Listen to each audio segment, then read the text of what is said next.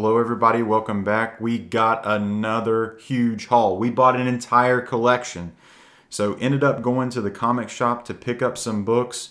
I had left those books there and I was trying to have the shop owner sell them for me, and we came across this.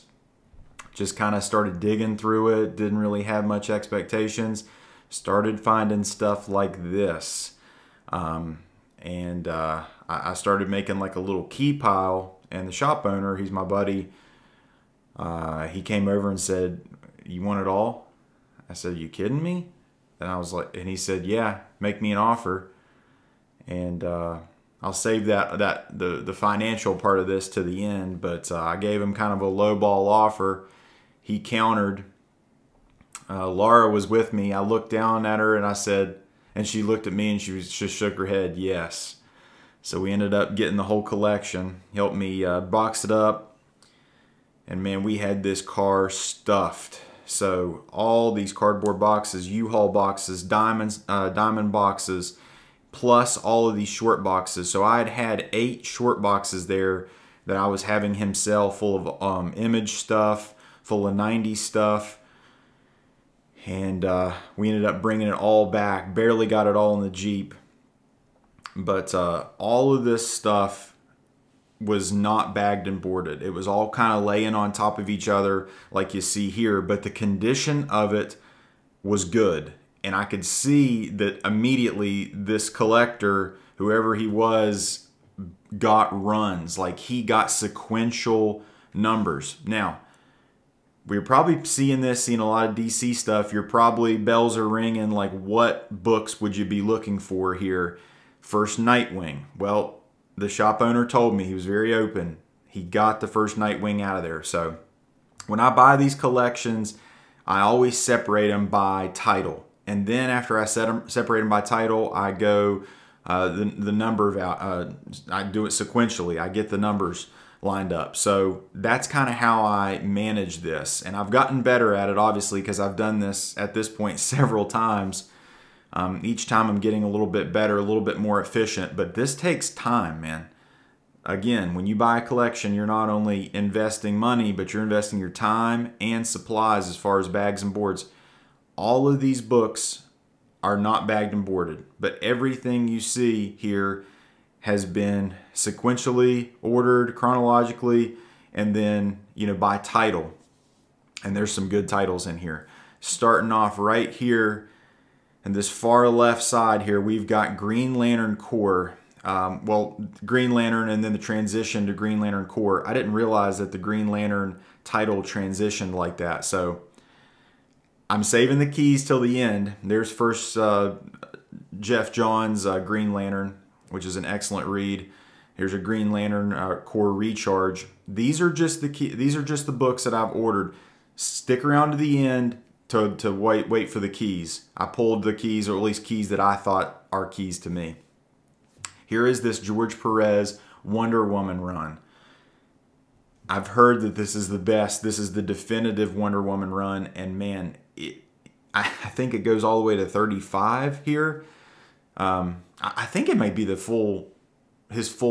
George Perez's full run. Then we got Booster Gold, got some Blue Beetle, no real keys in there, and then we have the Question. Denny O'Neil, man, I've heard that this is excellent. And again, that's like a 1 through 20, maybe 1 through 17. Not a whole lot of Marvel, but the Marvel he did have was pretty good. If you're kind of seeing a trend already, a lot of team-based stuff. Avengers, West Coast Avengers, and later on, Legion of Superheroes. Oh my God, there's so much of that. Some Iron Man books here, specifically in that time period of Armor Wars. Armor Wars, the first issue in that miniseries, or part of that run, is not there, unfortunately. And then there's a lot of Titans, specifically the new Teen Titans. So like I said, first Nightwing is not here, and also number 2, First Deathstroke. Those are the books you're looking for whenever you start seeing Titans books. Those bells should be ringing. Look for those books specifically. This is a nice lot of Teen Titans, new Teen Titans, and that Tales of the Teen Titans. So right there, That's where first Nightwing should have been. The art on this is incredible. So you got that George Perez art, and then the Marv Wolfman story. This is classic stuff, and I love to have added this to my collection. I was so happy to see all that. Good chunk of it too. So then there's different. This kind of confused me when I was sequentially numbering it. I was like, there's different volumes of New Teen Titans. It's in the early 80s is the one you want. This is a good little chunk here. So we had a little Doom Patrol, and then this nice Grell Green Arrow run. I love those covers. I have that omnibus. I haven't read it yet. Then we jump into this Superboy and the Legion of Superheroes. Oh man. I mean, there are very few keys in there. I mean, there might be some $10 books, maybe. But man, this collector, he loved team-based stories. And yeah, so not a lot of value there. There's Justice League Europe and then Justice League America. I didn't even know Justice League Europe was a thing. So there's that. This is a good, nice book here. I think that's like a $10 book. Again, I didn't pull it for the key box. Stick around the end to see those. But yeah, I mean, Justice League Quarterly. I don't know. And there's a nice little run here. This is the Justice League from that mid '80s issue #1. I pulled it, so you'll get to see that towards the end. A lot of Action Comics right in that late 550s, early 600s. Adventures of Superman, nice cover there. Homage cover to an early Superman issue. And then a Superman #1 in that time period. So pretty nice books there, $5 books. And then here's more Legion of Superheroes. My gosh, man. I mean, there might be 3, maybe 4 short boxes full of just that. Here's some just random stuff I didn't have, ordered much. I just kind of threw them in. Again, nothing's bagged and boarded. And I kind of wanted to mention this. You know, you buy a collection like this, the bags and the boards to afford to do this, I mean, the key is not there of that Batman Superman. But nice Infinity Ink books here, Crossbones. I'll show the keys of that later. But yeah, to get bags and boards for something like this, I mean, I don't know what the total count of the amount of books are here, but it has to be at least 1,000. This is all the other short boxes, those 8 short boxes. I took all those books out. Those have all been bagged and boarded in brand new bags and boards. I made that mistake of doing this. Won't make that mistake again. All right, without further ado, let's get to the keys. So this is Legends. This is actually the first appearance of Amanda Waller. She is the director of Suicide Squad. If you have watched that Suicide Squad movie, you've seen her. And this is the first appearance of Captain Marvel after Crisis on Infinite Earths. Legends is a nice little mini-series here that, you know, $10 books, $20 books, and number 3 is $20. First appearance of the new Suicide Squad led by Amanda Waller. And then number 6 is the first team appearance of Justice League International. Batman, Booster Gold, Blue Beetle, Dr. Fate, Dr. Light, Guy Gardner, Martian Manhunter, and Mr. Miracle. So all those Justice League International, Justice League Europe books you saw, this is that first appearance of that team. So that's pretty significant. Here's issue number 4.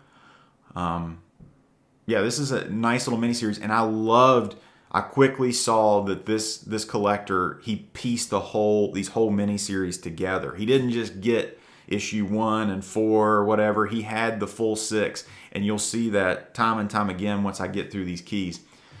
Your mind should already kind of be going to what time period is this? This is a first appearance of the new Huntress. Nice little book, $15 book, awesome cover. And her name is Helena Bertinelli. This is a nice crossover book. Uncanny X-Men and the New Teen Titans, newsstand. this is kind of in that time period where newsstands are semi-important. Have a little bit more of a premium. Here's nice Uncanny X-Men. This is first cover appearance of Mr. Sinister in a newsstand. So this isn't his first appearance, but his first cover appearance. So that's a nice book. I already had that one in the collection, but it's always good to double up on that. Interesting one here. This is Flash. This is the first appearance of Chunk, a large man with extreme powers. So I thought that was kind of funny. This is a nice one. This is a $45 book in a high grade. This is the first appearance of Mr. Bones, Infinity Inc. So I believe he is in the Supergirl, or not Supergirl, Supergirl TV show. This is Karate Kid from the Legion of Superheroes, his first ongoing. Nice Justice League book here. That was in that run that I was showing you guys earlier. This is from the late 80s. First appearance of Maxwell Lord. It's $15 book, high grade. This is a big one. This is Green Lantern Corps. This is the first appearance of Kilowog. So Kilowog's the big creature in the back. He was always one of my favorite Green Lanterns. He is confirmed for the HBO Max series, and he is a super important character. Super happy to get that one. Big one here. Batman Year One, Part 1, Frank Miller. This is Batman when he was first becoming Batman. This is a must read for any Batman fan or collector. And as you can see, part 2, 3, and 4 are here. Nice books. $20 books, $25 books in high grade. Very, very nice. Very happy with this. Here is issue number 3. Nice, super nice books. It's not first appearances, but this is the origin of Bruce Wayne. First appearance of Holly Robinson, becomes an ally of Catwoman.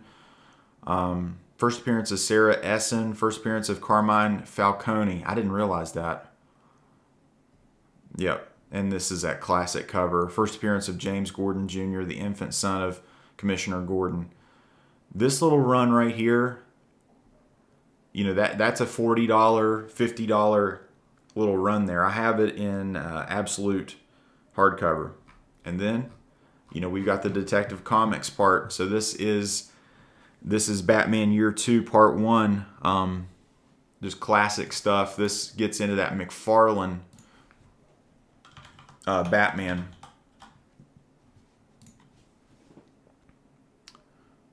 I'm trying to look at the issue number on this.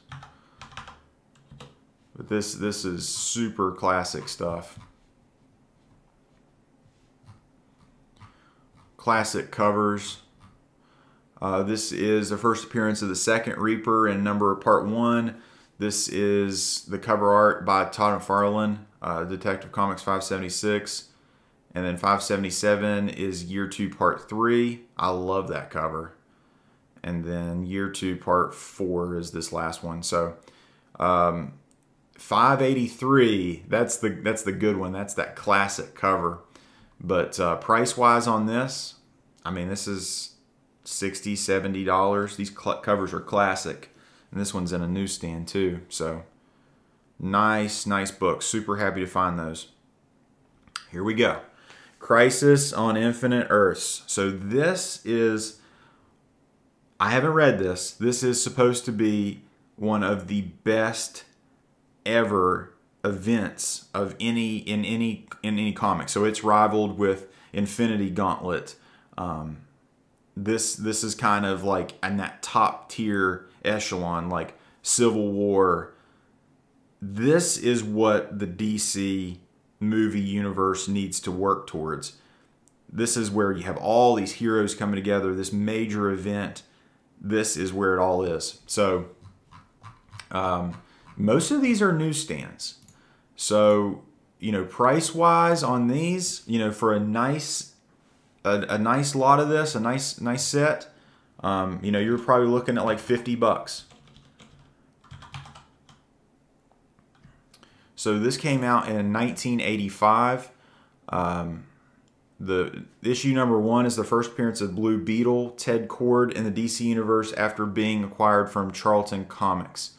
A lot of first appearances in here. I'm not going to get into all of them, but each of these books, you know, round about $10 until you get into those classic covers of number 7 and 8 here, which we'll get to. Full miniseries is here. Full miniseries is here. This is just classic George Perez. And I don't know if at the time of this filming, George Perez has, you know, been ill and not been given a good long-term prognosis, but he's been doing some signings at CGC. I don't know if he's still doing that, but you know, these covers.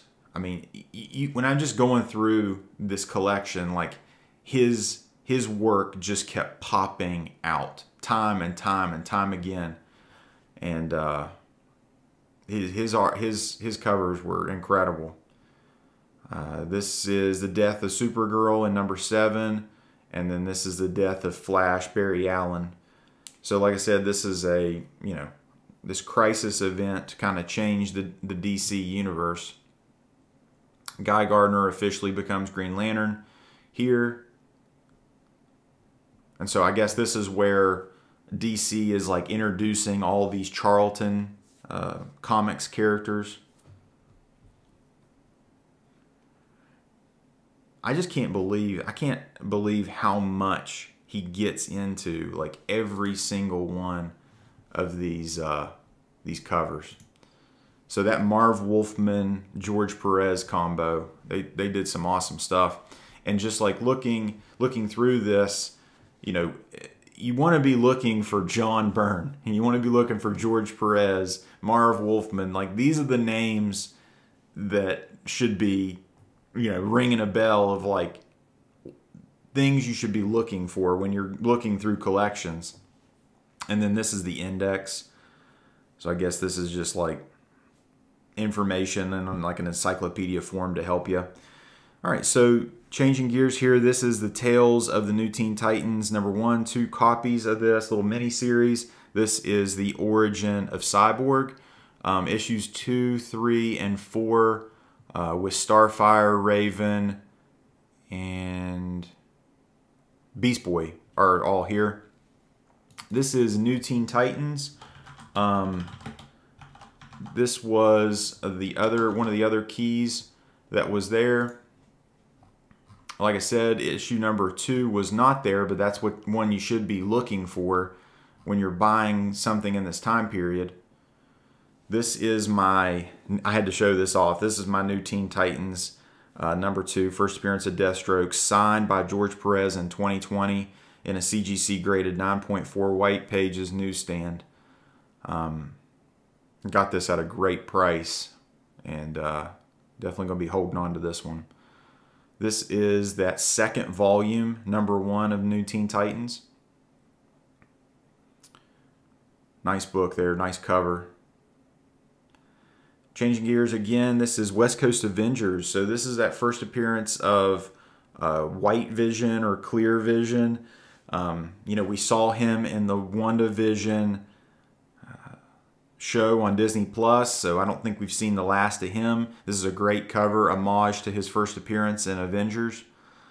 Nice book here. This book has lost some value. Superman number 4, I believe. This is first appearance of Bloodsport. So we've seen Bloodsport in Suicide Squad. Very likely Idris Elba will continue that. Huge spec book here. This is first appearance of Booster Gold. Booster Gold number 1. I mean, this book, this could be, you know, this is a pretty high grade copy. And then we have a nice little run of Booster Gold. Booster Gold is kind of an important character in the DC universe, so I'm happy to get that one. Nice book here. This is one of the keys of X Factor run, as well as first appearance of Apocalypse. This is first appearance of Archangel. So this is always a nice one. Very famous in his run of X-Force, Uncanny X-Force. Nice She-Hulk book here.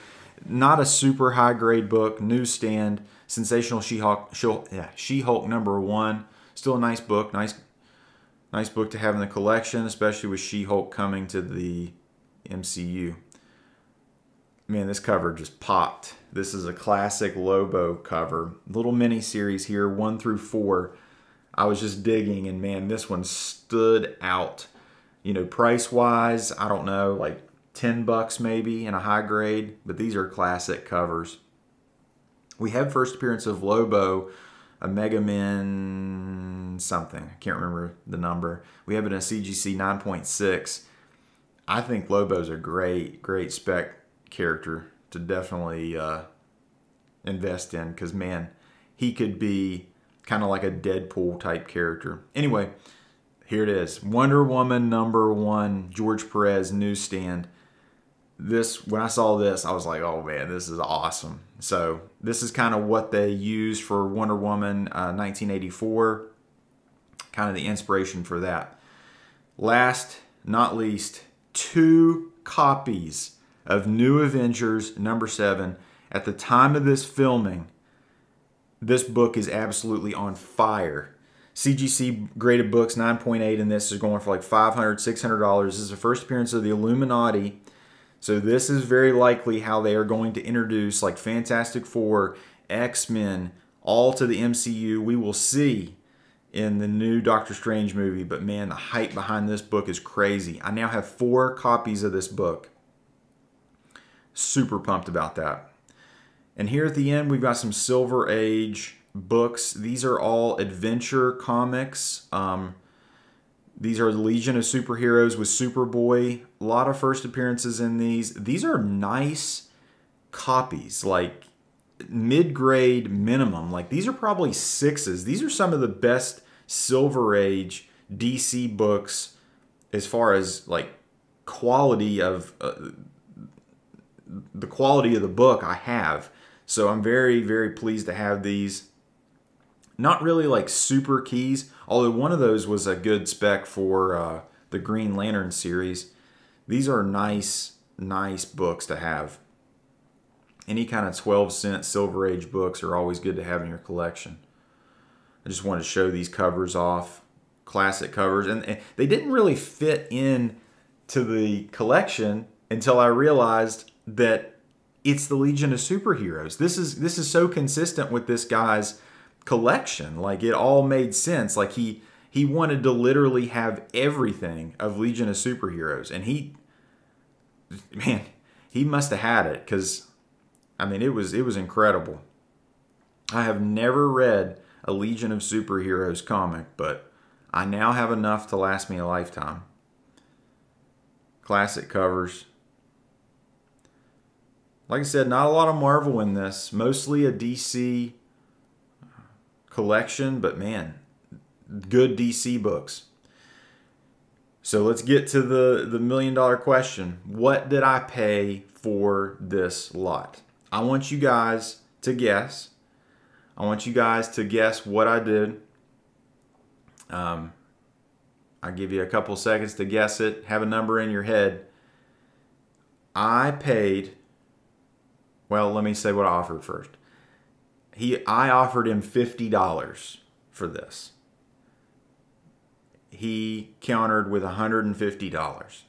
I paid $150 for this collection. I couldn't be more pleased. I got these books here at the end, kind of filled in my New Mutants and Fantastic Four run, copies that I needed. I am thrilled. Guys, if you stuck around to the end with me, thank you. I hope you enjoyed this video. If at any point in time you like this video, give it a thumbs up. And if you like this video, subscribe for more. Thank you guys so much for watching. I hope you enjoyed it. Take care.